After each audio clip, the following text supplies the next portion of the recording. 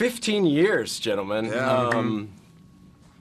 Where are your heads right now when it comes to your family of crew, your family of cast that you built over the year, and the fandom that's been next to us and supported you guys, supported me, supported all of us for 15 years? Where are your heads at, honestly? I don't mean your heads like, oh, the show's going, it's sad. Like, internally, your lives will change now in a way that they've been different for the first time in 15 years. To be fair, this changed our lives several times. Yeah. And our lives will have not and will never be the same. Kind of my mental state right now is pretty much the same as it generally is at the beginning of a season, which is starting out on a marathon. Back on the clock. I got to pace myself, and I got to get the work done. And, we were talking about this earlier. It's just like, because it is the last season, yeah, I know that on the outside, but for me, I'm kind of trying to block the whatever emotional rabbit hole that might take me down and just stay focused on doing the best job that I can. Do what I continue to do, the job that it's got me here after 14 years. And I'll let all that emotional and let all that rabbit hole find me come holidays. Later. Yeah. For me... it's hard to think about right now. Yeah, I know, I get emotional watching you guys talk about it, man. I feel like... somebody asked me a question one time, like, what's going to be like to say bye to Sam Winchester? And my honest answer was like, I can't say bye to him. Like, he's going to be a part of me forever. And I met some of my dear friends that will continue to see each other all the time. Yeah. And, so... as far as the show ending, I don't know yet. And I don't know if that's like a protective, defensive mechanism that, like, I certainly get a little teary. Like, Comic-Con was a weird experience. Yeah, I saw you guys up there. That was difficult. That was really difficult. And then it's sort of like, and we've known each other for well over 10 years. It's sort of like, okay, got it. All right, back on the clock. Let's go. Like, so right now it's sort of like that, all right, back on the clock. Game on. It's like game off. This is car's gone. Game on. All right. So I don't ask me in April, I guess. Do the as you guys have? I know you're just finishing 2, or are you still in 2 right now? We're halfway through 2, or the second episode, I should say, of shooting. Yep. Now, did the first one? You directed the first one that you guys shot this season. Correct. Did it feel, for you as a director, actor, you as an actor, when you got to the end of it, did it feel like, oh, that was the last time of? Does it feel like the last time? Like, I know Misha joked that it's the last of everything. Yeah. But does it feel like inside, like, that's going to be the last time I feel what it is to come back after a hiatus and crack it open again and do it? Yeah. I had a bit of that the first day, kind of walking back on set, seeing all those familiar faces, smelling those familiar smells, walking into my trailer, walking onto the sound stage, walking up to the production office, seeing everybody that, and it's kind of back to work, but there was that kind of underlying feeling of this is the last time that this is going to happen. Yeah. And it's a weighty feeling. I mean, you think about how long we've been doing this, and it's like, when we come back, usually when we come back, there's just like, okay, it's just back to business as usual, which.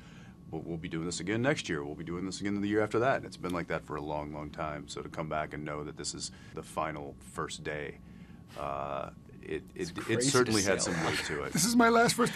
It's so weird for me as an outsider, semi-inside. But like I've known you guys and I've watched you guys, and now because I get to the blessing of directing you fellas this year. Can't wait, man. Can't wait. Yeah, I bet got a little you can. supernatural director right here. We got a little something for you. Don't you worry about it now.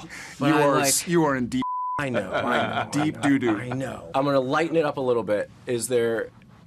I talked to Misha about the cars. He says, there's people want the cars. I get that, of course. Sure. Who doesn't want that Impala? Have you liberated anything else? I'm sure you have. I almost don't even want to look at you guys when I ask this question. Souvenirs, things that have meant. There's so many cool props from this show. So much cool wardrobe. Do you have plans on liberating a thing that you must have to take home from, whether it be first season to the 15th season or what? I have a few things that have gone. There are a few things. Do you work for Warner Brothers? There are a few things that have gone missing. No, but she does. Earmuffs. I take my chair back every year, and I think this one's going to be a pretty special one to take. Which makes means that production has to buy him a new one every year. It's like $40. I'll write a check if you need. Yeah, I take my chairbacks.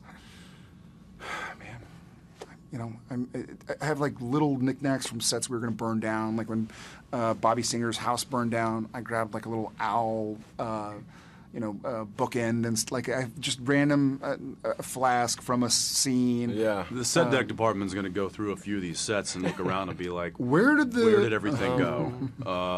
Yeah. Yeah, without getting into specifics, and there are certainly little things that have that we have emotional ties to.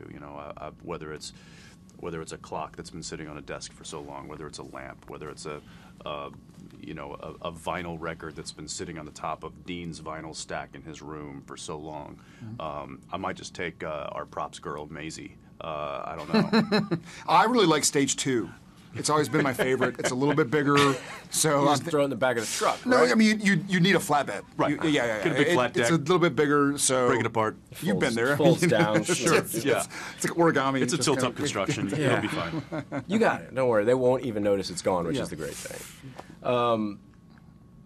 Thinking back to I'm sure you guys have been asked to think back on the season so often, but I'm going to take this moment for myself, thinking back to the episodes I've done with you guys. Yeah. Very few. We've done 3 episodes. The last one we remember, obviously, we sat in a car and, for 1 million pages, and then it was over. Right. But I feel like we've done 30 episodes. I know, I because know. we see each other It's so been 3, often. though, But that's right? great. I've never even acted in a scene with Misha, we just discovered in the last serious? thing. Like, we've never, ever been in a scene on Supernatural together.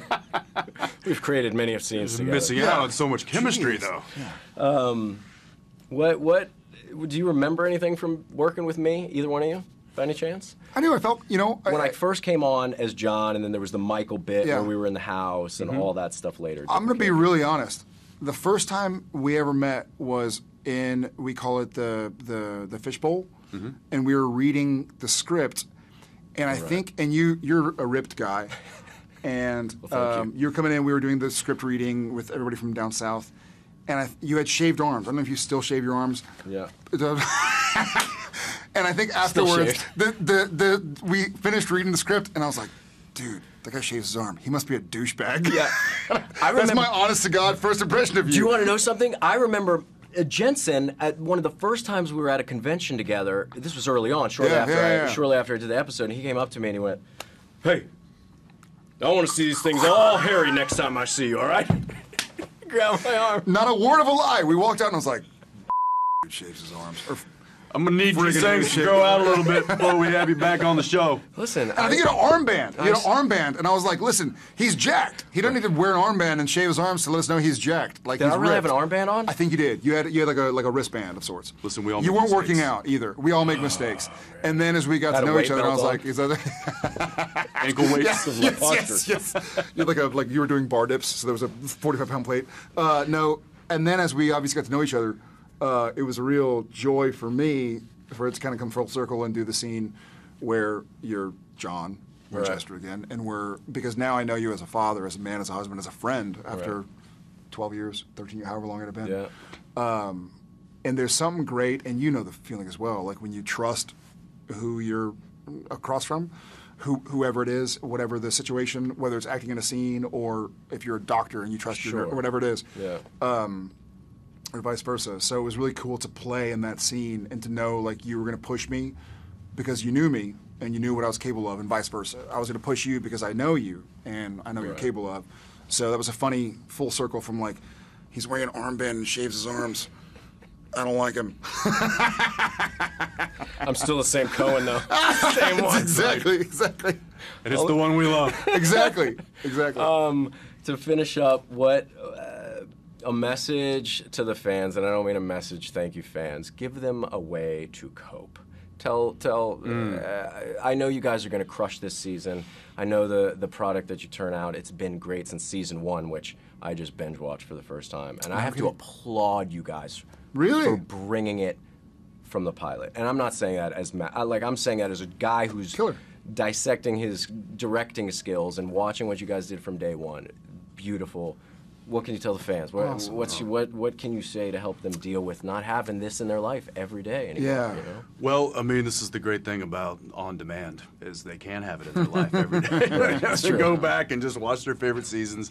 I will say that we obviously made this decision with very heavy hearts, and it wasn't a difficult thing to come to the realization of. And it was a difficult thing.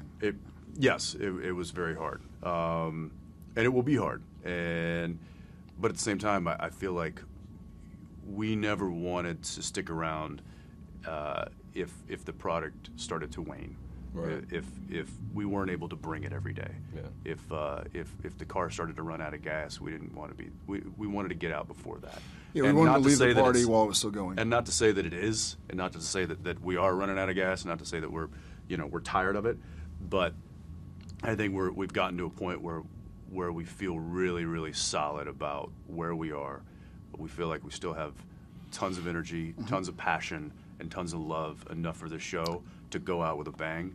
And I think that I would rather hang my hat on that than to hang my hat on some kind of like fizzled out show. Yeah, this is we wanted to go out while the party was at its peak. We wanted to leave the party. didn't want to be the last people going like, well, who can fill my drink up? Right. You're welcome to leave. You're like, oh, got it. That happens enough to Jared in real life that he knows. Yes, on a daily, twice a day basis.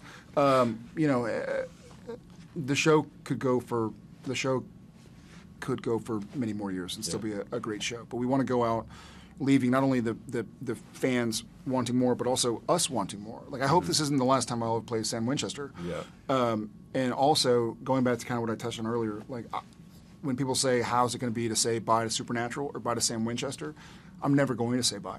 Like, it'll always be a part of me, and hopefully for the fandom that spent 327 hours watching our 327 episodes, it'll always be a part of them, whether it's tangible or intangible, but some part of them, some part of what made them feel the way they feel or think the way they think. So for me, that's kind of where I say, and hopefully I'm not saying farewell, hopefully I'm saying see you later, Yeah. But this show, whether it goes 20 more years or ends this season, will always be a part of me.